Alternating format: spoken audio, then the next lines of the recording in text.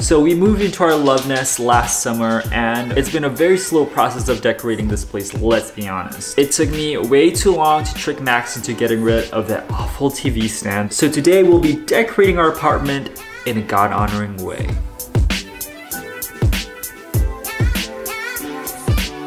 First things first is we're gonna go get our coffee table, which we've been waiting to get for 2 weeks, and it's finally here. Let's go get our baby. I hope it fits. It'll fit. You know I always make it fit.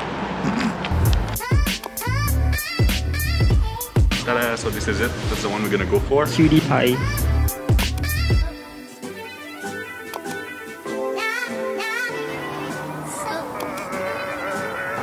Wow, what a big strong man.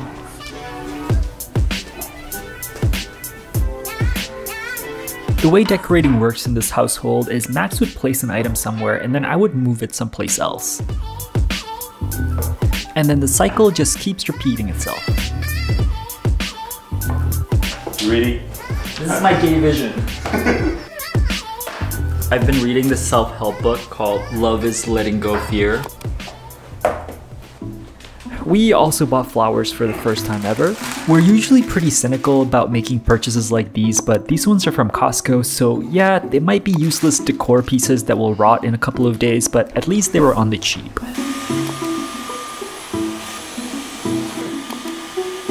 I can't feel anything. Have you ever done this before? First time. In terms of arranging them, we absolutely have no experience in doing that, so we just did what felt right. And that often meant subscribing to our OnlyFans. Just kidding, we don't have one. We're not very good flower gays. After pretty much bullshitting our way into being plant gays on YouTube, we didn't come up with much, but at least we had moderate fun for half an hour. Ooh, I love that. Alright, time to decor. This project is basically the blind leading the blind, so this is us aimlessly doing what we think could look potentially Pinterest worthy. Anyway, here's what it ended up looking like.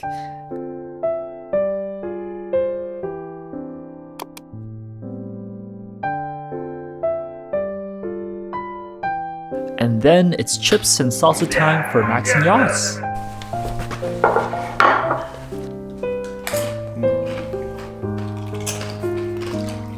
Oh shit! No.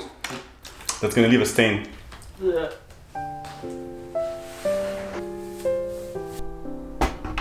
Thank you so much Tru Earth for sponsoring this portion of the video. Tru Earth is an amazing company that's been on a mission to eliminate single-use plastics from ending up in landfills and oceans. Hashtag save the turtle. So what was their solution? They created these very unique, eco-friendly laundry detergent strips that comes like these. I was really pumped when they reached out to me because I've been looking high and low for laundry detergents that are ethical and works well with my very soft, delicate, and sensitive skin, like my feelings. So they come in a simple and compostable packaging like this. Get a piece and tear it off like this, and you can use this for a single load. And then all you have to do is just put it in your machine like this. Like what? That's literally it. You don't have to worry about measuring, no mess. I love that it's so nice and easy to use. Doing my whites today. I cannot go back to bottled detergents after this. This is just too good. I've been using the fresh linen scent these days, which makes it smell a lot more put together than we actually are. And it also comes in a baby formula and fragrance-free version. What blew me away though was the cleaning power of their products. My whites are seriously looking so good. No more salsa stain on our undies, right babe? Right. I really want you guys to try out their eco strips. You can use code MAXANDYOS10 for 10% off. They ship worldwide to 55 countries. Links will be in the description below. Definitely check out their company if you're looking for an ethical, eco-friendly solution for your cleaning products. It is such a worthwhile company to look into. Next on the agenda is painting time. I honestly had no idea what to expect from this project, but I was hoping some personalized artwork could look either nostalgic or extremely uncomfortable to have hanging around our apartment. But you know what they say, insert quote about something aspirational. We spent way too much money on something that we definitely don't know how to do.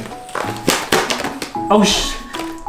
Broken. Well, I guess that's why it was only $14 for all those brushes. These are like the training bras of paintbrushes. So this is my inspo for the painting that I want to do. It's a photograph by Ruben Ortiz. I'm gonna go back to my roots of kindergarten and do a turkey with my hand. Can I just put my hand in it and like squeeze it there? It's your artistic decision. My artistic? Artistic. Oh, the color of the rainbow. I get the feeling that Max was a bit nervous about showing off his drawing skill. I'm gonna take off my reading ring. Sorry, I don't want to put paint on it. It's stuck. I'm like biting my lips because I'm nervous. Hey, I made this. Look, yellow and blue mixed together give green. Who would have known? How much would you pay for this painting? I'll give you $5 for it. You know what? No, I think it's gonna just dry on my finger and not gonna show in the paint. God damn it. Because you're taking too long. No, it's dry. What was the naughtiest thing you've done in school? Me and my best friend were pretty bad at making fun of people. You know, it's a defense mechanism because... Did you bully people? Yeah, kind of. Oh. But then I regret it later on. I'm glad. You know. You were probably bullying people because of like internalized homophobia. People were calling me gay before I even knew I was gay. Until I was like, huh, I am gay. I think I was watching George of the Jungle or something like that. George of the Jungle. I hate you. Isn't it cute? Stop showing off, yes. Mine's gonna end up looking like a diarrhea. So we finally pushed through and finished our painting. 1 hour later. Ta-da! Let's never do this again. Okay, so the original plan was that we were gonna paint something nice to hang up and we'll have something nice and personal to look at and we'll look back to this day and think, wow, remember that day where we bonded over a beautiful and very personalized painting? Well, we're not hanging it up anymore for obvious reasons. And finally, we arrived to an integral part of spring cleaning. It is time to come out of the closet. Nope, wrong closet line. It's closet cleaning time. Since it's nearing springtime, it's time to clean out all our clothes. Let's pick out the ones that doesn't bring us joy anymore, so. Hey, I thought I still sparked joy. Sometimes. I got this for my best friend when he got married. It's me when I was still slim and fit. This was Max's, and then he gave it to me because he shrunk it in the dryer. I bought this from Zara Kids 2 years ago. Now it's going in the donation pile. How about those pants? Should I keep working out in those or should I get a new one? Your call, bro. Does it make my booty look smaller? Okay, I know you like this sweater, but it's a toss. No, that you should keep. I like it. I refuse that you throw that one away. That's a keep. This is a toss. I don't know why I bought this, to be honest. This is a toss. This one is too small as well. This one's also too small. Does it fit you? Don't give me your yellow t-shirts. Yes, look. Look what I found. Do you still need this? Yes. Keep.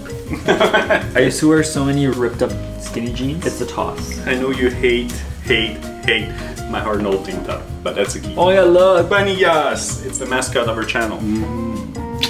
You kiss him. You have to kiss him. That's it for me, bro. I'm done.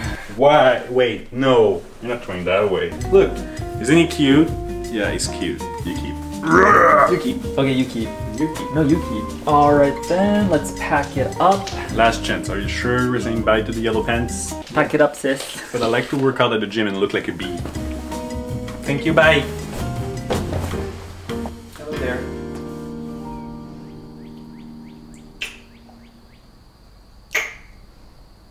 Enjoying your new decor? I like it too. I like this table. It's cute. Cute like you.